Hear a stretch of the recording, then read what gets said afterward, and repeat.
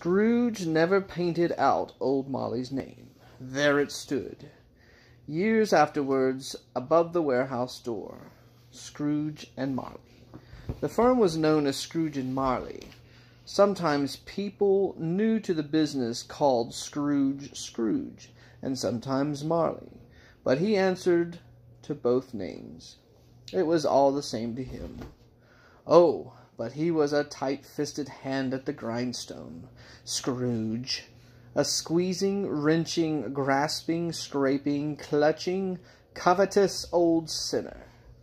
Hard and sharp as flint, from which no steel had ever struck out generous fire. Secret and self-contained and solitary as an oyster. The cold within him froze his old features, nipped his pointed nose, shriveled his cheek, stiffened his gait, made his eyes red, his thin lips blue, and spoke out shrewdly in his grating voice.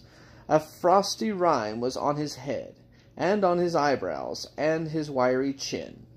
And he carried his low temperature always about with him. He iced his office in the dog days, and didn't thaw it 1 degree at Christmas.